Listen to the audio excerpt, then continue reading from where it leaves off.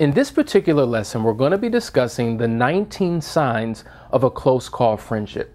And the reason why this is so critically important is because oftentimes this whole issue or topic of friends is so ambiguous. Many couples struggle every single day about what is appropriate and not so appropriate when dealing with members of the opposite sex.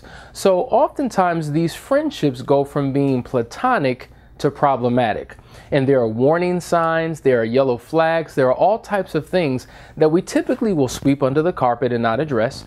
We become very silent and uncomfortable. And oftentimes we allow these feelings to fester on the inside until we have a volcanic explosion, and it results in major conflict because we never addressed it from the beginning. So we're going to use this session to address the issue. Now, the reality is many of us may come into the marriage with our own set of friends. And these friendships may go all the way back to childhood. We may have picked up friendships along the way throughout high school and college, or possibly at work or within social organizations, church, wherever they come from. Friendships is just a part of life. And there's nothing wrong with having a friend, as long as you understand that your marriage is the primary relationship and all other relationships fall secondary to that. You're in the safe zone. The problem occurs when all of a sudden these platonic relationships create vulnerabilities in our existing marriage, and now we have issues. So the first sign of a close call friendship is you save topics of conversation only for this friend. Now, this presents a major problem because, as mentioned, your partner is your primary relationship over all others. And so that should be the relationship where you should be free to share all types of experiences, have all types of topics of conversation with your spouse. But when you are saving conversations specifically for a member of the opposite sex, it creates a problem. Why? Because intimacy is the foundation of all communication. And if you're able to connect with an opposite sex friend in the way that you can't with your spouse, there is a problem. You know, there's an awesome concept called the moon to earth syndrome. Now, let me share it with you. If you look up into the sky and look at the moon, you may see different shapes and sizes of the moon. So in essence, you will either see a full moon, a half moon, a crescent moon. But whatever that moon looks like, you're seeing one face of the moon. That in order for you to see the other face of the moon, you would have to travel into space, look down from a different angle to see the other face of the moon. This is what is considered the dark side of the moon. Now, all of us have a dark side. Now, when I say dark, I do not mean wicked or evil or sinister, but when we say dark side, we're really talking about an undiscovered side of who we are. And all of us have an undiscovered side that our spouse has not identified, they haven't recognized, they haven't tapped into. Not because we're necessarily hiding things from our partner or our partner's hiding things from us, but because of the nature of our chemistry, because of our likes, because of our commonalities, there's certain things that just did not come out. And so the problem is when you can connect with someone else who can tap into that dark side that your partner's not privy to, it can create a vulnerability because an interest, a chemistry can develop with that other person. Now remember, if every single relationship is based upon some form of attraction, not necessarily sexual, not necessarily emotional, but there's something that attracts and binds you to that person, and oftentimes it's a commonality that you share, that is where the vulnerability comes in. So if I have a natural connection with someone else that I don't have with my partner, and now we come together and we can dialogue and we can conversate and we can talk based upon that commonality, then now we share something with each other that we don't share with our spouses. That's when we've entered into the danger zone. So if you see yourself doing that, or if your partner is doing that with a member of the opposite sex, that's a warning sign that you're crossing over from platonic to problematic. Sign number 2, you share spousal difficulties with a friend, which is a form of criticism towards your spouse. This is very problematic because when you share problems that you're having in your relationship, private matters, with the public, really what you're doing is you're exposing your partner, because certainly the issues that you have are a result of your partner. Because we typically don't expose ourselves. We don't talk about our own issues. We talk about our partner's issues. And when you do that, what you're doing is you're creating a vulnerability within your relationship. Sign number 3. Your friend shares his or her relationship difficulties with you. Now, this is problematic because if you spent your time complaining about your partner, and now your friend spends his or her time complaining about their partner, now you come together in a very different way. Now you share the same problems, the same issues, the same challenges, and there's a level of sympathy and empathy that you have for one another. And oftentimes that is the attraction, because you both are going through the same experiences, and you begin to show up in ways for your friend that your own partner doesn't show up for you. And so what happens is inappropriate attractions can develop based upon this commonality. Let me share an example with you. I had a friend many years ago, and we were literally just friends. There was no attraction, there was no interest whatsoever. We were involved in the same type of business, so we saw each other occasionally. Well, she got to the point where she got into a relationship and decided that she was going to get married. And when she got married, myself along with another were witnesses at her courthouse wedding. And soon after her marriage, she began to experience all types of challenges. So guess who she calls? Obviously, she calls me. Now, at the time, I wasn't a marriage counselor, but I was someone who was dealing with single relationships. So she sought me out for advice. And as I gave her great advice to help enhance and improve her relationship, it actually backfired. Because every time I gave her advice, every time I became a listening ear, every time I began to empathize with her, it was a reminder of what she was longing for.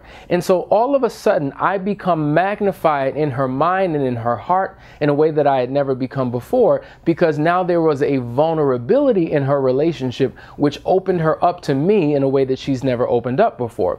So now she begins finding an attraction for me based upon the hurt that she was experiencing that she never had before. And so as I began to speak life into her, her husband at the time became worsened, became Satan incarnate in her eyes, and I became angelic.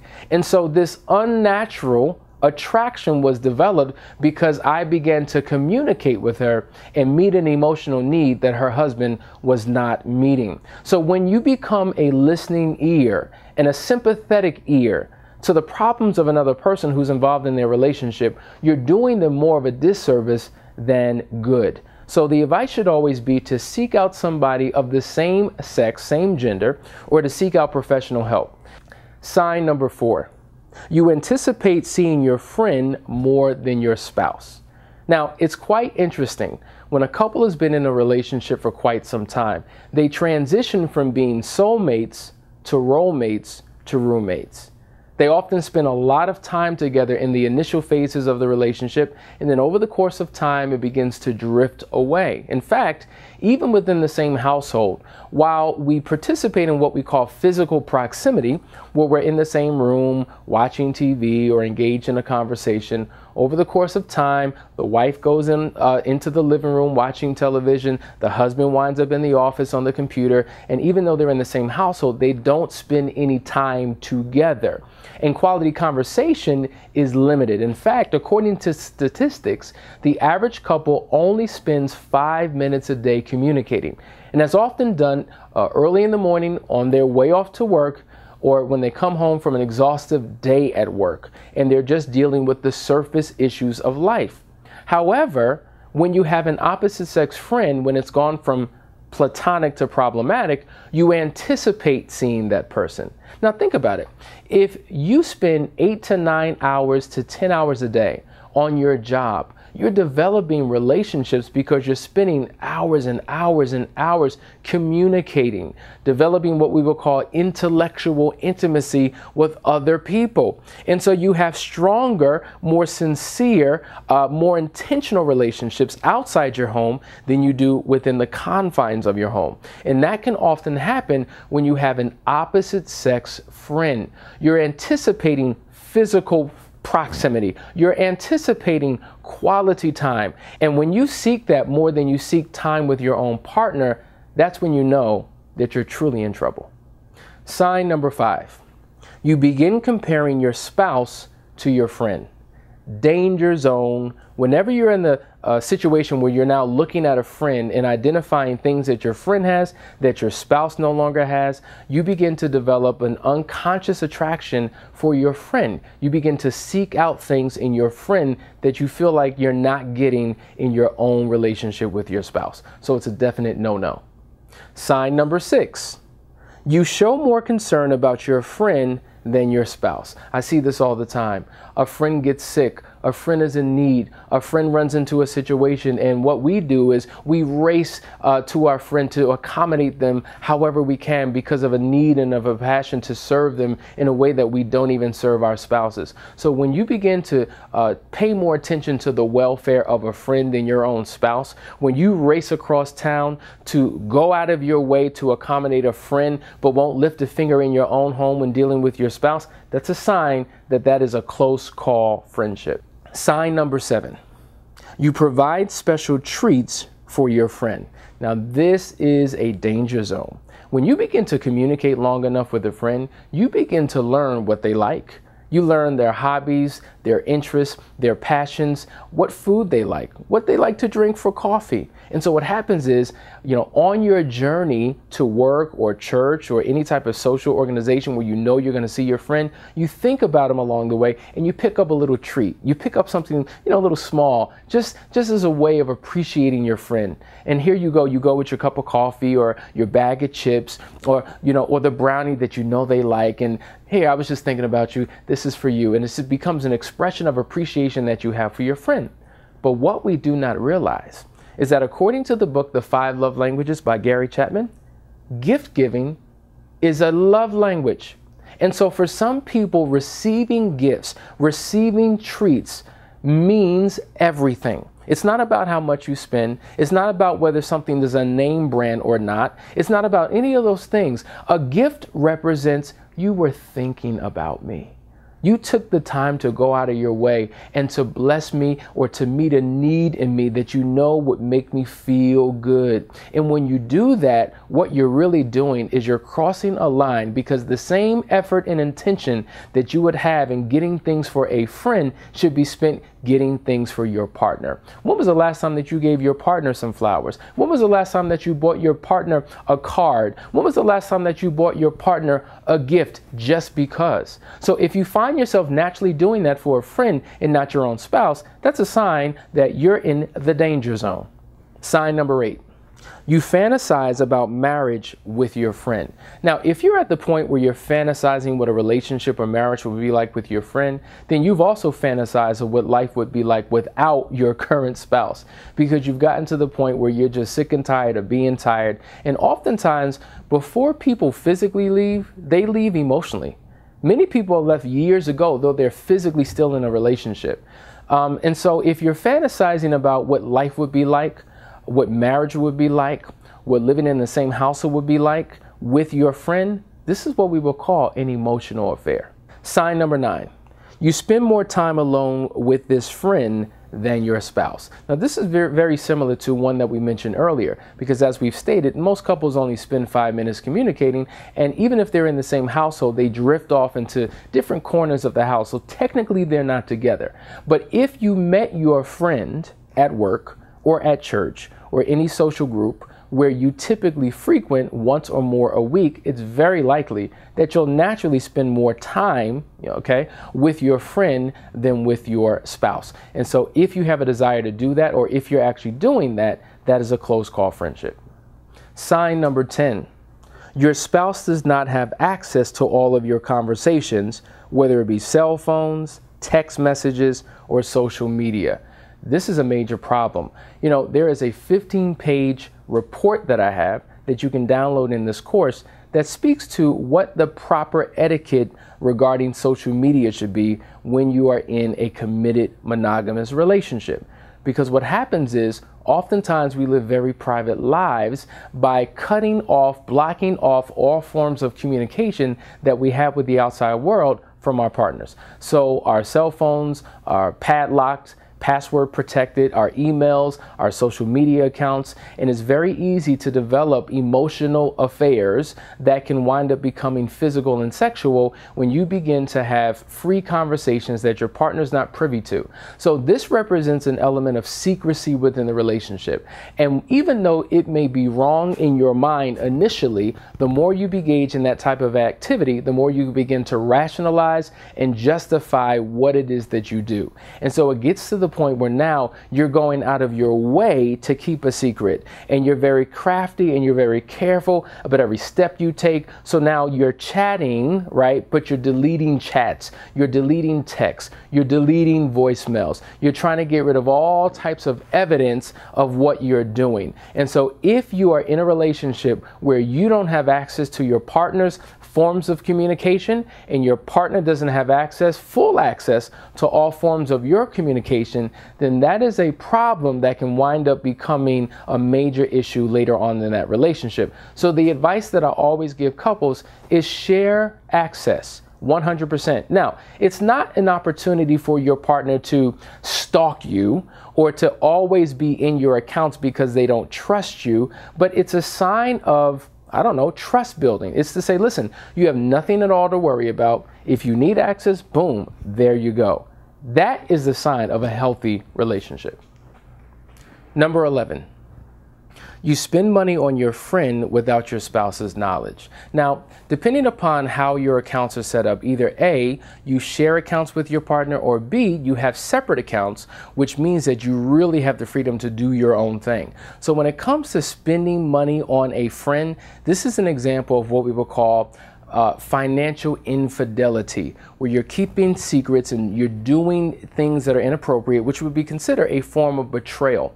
And so we see this happen all the time, where you have a friend who runs into a situation and they're in crisis. A bill needs to be paid, or the car broke down, or a utility is about to be cut off and they need $300 because of an emergency, and you're the only one that they can count on, and they're trying to convince you to let them borrow the money. And now you know that if you take this money out, there's going to be problems, because if your partner finds out, it's going to be a problem. So you're battling back and forth as to what you should do, and the only way that you're going to do it is if they promise to have it back at the exact time, you know, when payday hits, so that your spouse never sees anything. And so what happens?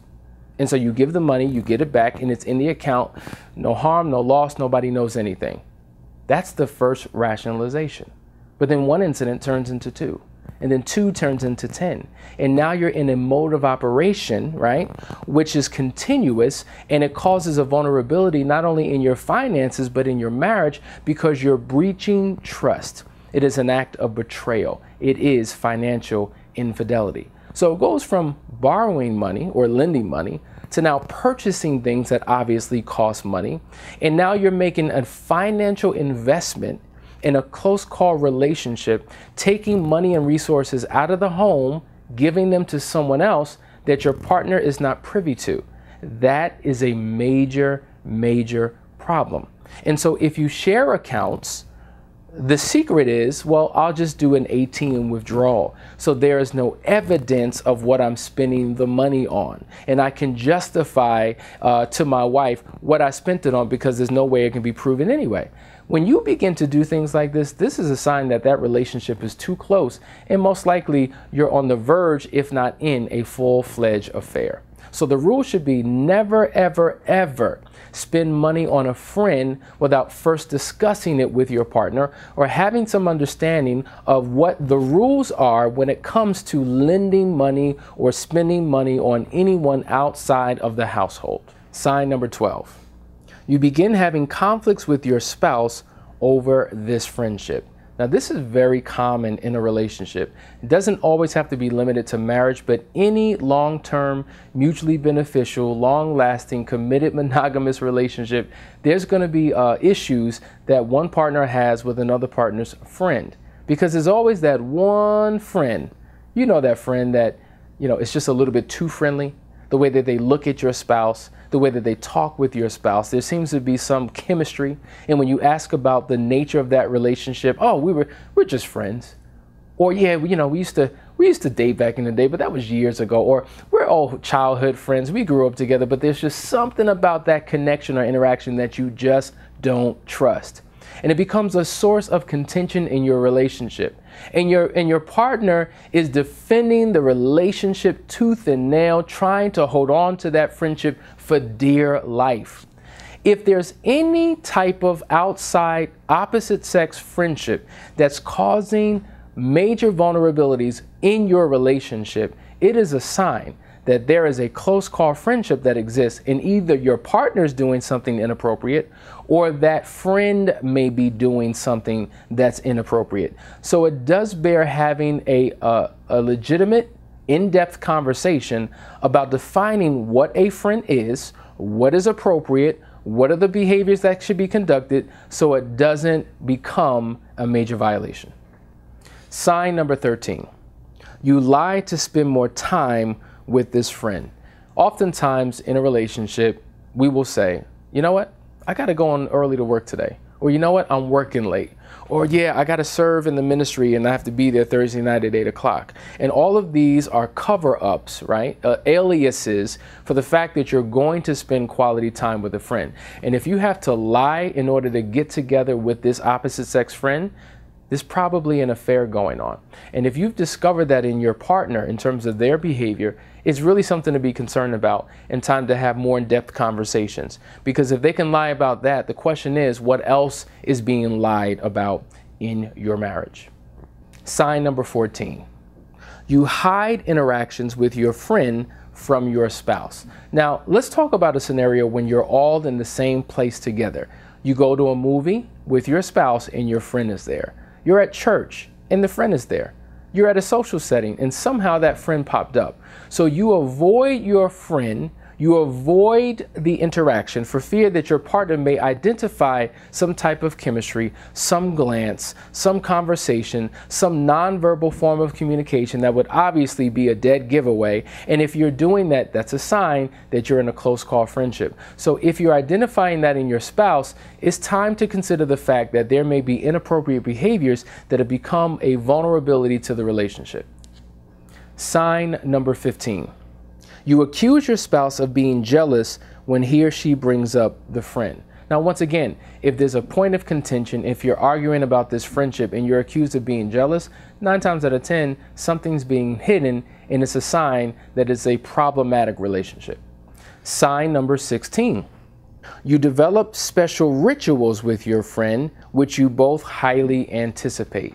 So if every single morning before going into work, you meet at the food truck at 8:30 in the morning because that's your opportunity to get together because that represents your time.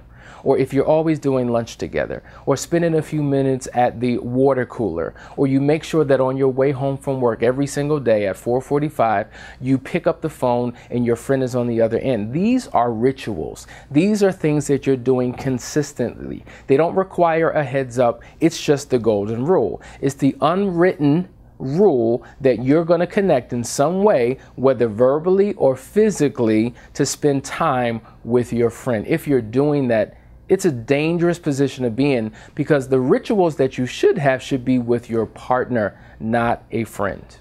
Sign number 17. Your friend shares feelings or touches you and you inwardly respond.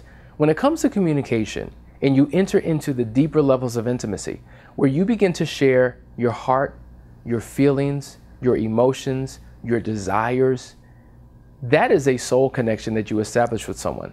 This is the beginnings of what we would consider emotional entanglement. And when you become emotionally entangled with someone and have an emotional connection with an opposite sex friend in a way that you do not have with your partner, it's a problem. If that friend can touch you and all of a sudden you get the shivers, there's an inner quiver that you have. It's a sign that there's a high physical, emotional, and sexual desire that you cannot shake. That's a sign that it's a close call friendship. And if you've witnessed that or experienced that with your partner and their opposite sex friend, there's something very dangerous going on that needs to be discussed. Sign number 18. Sexual content becomes a part of your conversations. Now, this is majorly problematic. So I don't care if you are sharing a sexual joke. I don't care if you're talking about a television show, a reality show, a movie, and you're referencing something sexual about someone else that has nothing to do with your friend. The fact that you're even having conversations of that nature, over the course of time, it will develop where you begin to share what you would do if you could do, but why you can't do because you're married. And when you begin to talk about sex with a friend, what you're doing is you're stirring up a passion. You're stirring up intensity, sexual energy within you that at some point has to be released and possibly fulfilled. And so you've crossed over a line that you can never get back from. Because if you begin talking about sexual things, if you begin sexting each other and sharing your body parts, you've reached a point of no return. And so now you have this instant connection with an opposite sex friend that you no longer have with your partner. And so even when you begin to share your true feelings for that friend, see, when two people begin to acknowledge the attraction that they have, whether physical, the intimacy or the interest that they have, which is emotional, then at some point the nature of that relationship progresses and it becomes one that is involved deeply in an affair. And so if you have that, you're in trouble. Sign number 19, you do corporate dating. So oftentimes we tell our partners, listen, I got to go to a business conference. I'm going on a business trip. I'm going to a church convention. I'm going to this meeting. I'm going to this, service. And so we use outside attachments, other responsibilities that we have, extracurricular activities, commitments of our membership as a way to hide the fact that, you know what, we're really going to spend quality time with a friend. Now, in this case, we're not lying because we actually are involved in those activities, but we also know that our friend is going to be there. So it's a way to secretly reconnect with a friend. Now, what we have just covered are the 19 signs of a close call friendship. If you and your partner have experienced any of these 19 signs, it is an indication that you need to set the proper boundaries and borders in your relationship. The reason why platonic relationships become problematic, the reason why infidelity creeps up in a relationship is because when we started the relationship, we did not have a conversation about what would be considered appropriate or not, or we fought about it constantly when we've identified it, but we set no clear rules, if you will, in place. And so this is an opportunity for you to begin to establish government in your home and have clearly working operational definitions of what a healthy relationship is and what the nature of that relationship is, as long as you are in a committed monogamous relationship with your partner. So once again, if your marriage is your primary relationship, every other relationship becomes secondary to that. Now, if there is an issue with a friend that you've identified that you're not comfortable with your partner having, then this is a conversation about the possibility of disconnecting and disassociating yourself altogether with that friend. For nothing would be worth putting your marriage in an uncomfortable, vulnerable position just to hold on to a friendship. So I know that there are different schools of thought. Some are okay with friends, and if you're okay with it, then I'm okay with it. Some believe that these inappropriate relationships are a violation to the relationship, and there is no room for friends. My thing is this: if you're gonna have a friend, okay, then that's gonna be my friend too. So if my wife has a friend, her male friend better be my friend. I better have a relationship with him. I've got to be able to communicate with him. I've got to be able to get on the phone with him when he calls the house or if my wife calls him. If not, inappropriate, it's got to be cut off. If I have the type of friendship with an opposite sex friend, the same way I had before I said I do, and now I can get together and, my friend texts me in the middle of me watching a movie with my wife, and I'm texting and I'm giggling as I'm sitting over here watching a movie with my wife, that's inappropriate. If I say, hey babe, I'm going out with my friend. Who? Oh, Clara, Hafiza. Oh, go ahead, babe. That would be insane. So I'm going to leave my household and connect with a friend, go to the movies and have a good time, that's something that I should be doing with my spouse. And as ridiculous as that sounds, you'd be surprised how many couples never have this conversation and wind up getting into situations because these things have not been clarified. So this is where having negotiation about what is considered healthy relationships comes into play in your marriage. If you are serious about establishing a healthy relationship within the confines of your marriage, take the time to review the 19 signs of a close call friendship, and whichever signs you identify in your marriage, turn those signs into rules that you can use to properly govern and protect your marriage.